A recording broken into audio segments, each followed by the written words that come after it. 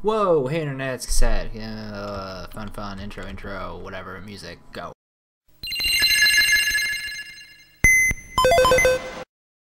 Okay, that's fun. Okay, so Minecraft video.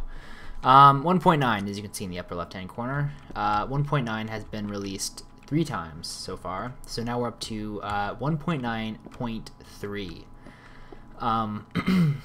With this current update has come item enchanting, potions, and just a bunch of other stuff. I think animal breeding as well. But for the sake of this video, I'm only going to focus on one thing, and that's item enchantment. So let's take a dip and take a look. That's fun. That is fantastic. That was fun. So I lost all my experience points, and that's really what you use to enchant items on Minecraft. So I'm gonna do it anyway. I'm gonna do it live. This is about 3 hours of pig slaying gone to waste. Not 3 hours, maybe 30 minutes. So here we go. An enchanting table. Pretty neat. Pretty neat. It follows you and does little flips. So the different items that alt tab for a second. The different items that you can enchant with it are your helmet, chestplate, leggings, boots, swords, pickaxe, axe, shovel, hoe, shear, fishing rod, flint and steel, and for some reason, apparently you can enchant raw chicken. Nope. You can't enchant raw chicken. This site is incorrect, but I know for a fact you can enchant all the other stuff.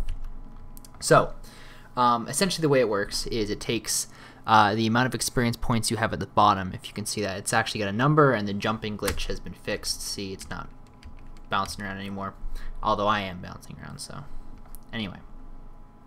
What it does is you drag in your item, and these numbers right here are how much the enchantment costs. I can't afford any of these because I'm at 1. I was at 6, now I'm at 1.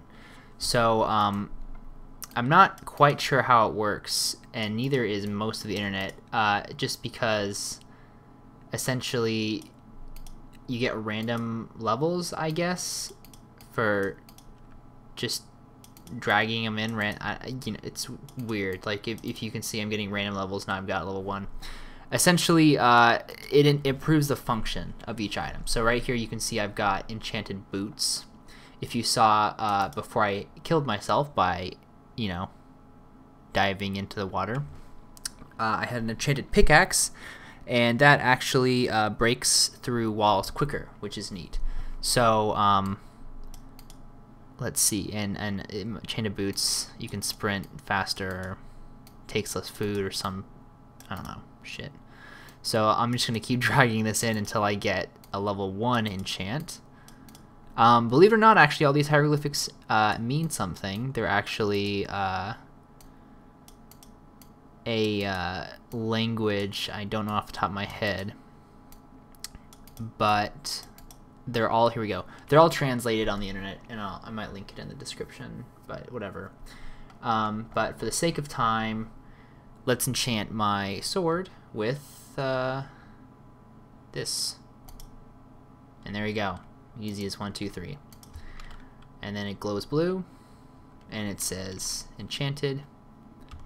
You can see the enchant on it right there is 607.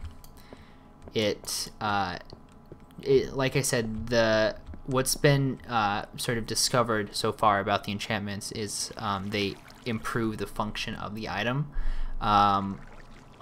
People are reporting that if you go high enough, like the 15s, the 10s, whatever, the 9s, they actually do things like light people or light mobs on fire and so on and so forth. That, just they have different effects. So I'd encourage you to go out and try it yourself. If you can notice at the bottom of my screen, where there was now 1, there was 0 because the enchant took that experience or the points or whatever it's called. So yeah, that's enchantments. It's actually really neat. Let me put this on. Changes the color of your items, and adds effects. So super neat, adds a whole new sort of layer to Minecraft. Although I will say it is a bit disappointing that the only way you can earn experience or points or whatever you want to call it at this point is by killing things.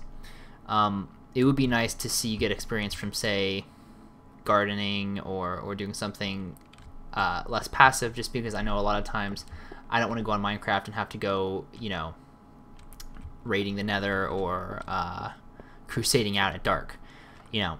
But, you know, so far right now the only way to gather experience or points is just by slaying things, essentially. So if you have a mod like this one right here, you can just spawn in pig spawners and just kill those over and over and over and over and over and over and over again, which is what I did. Or you can just go out at night and kill endermen. So anyway, so that's the video. I'll have more up later going over the potions aspect and the animal breeding and whatever and all the new stuff in 1.9.3. But yeah, so thanks for watching. See you guys later.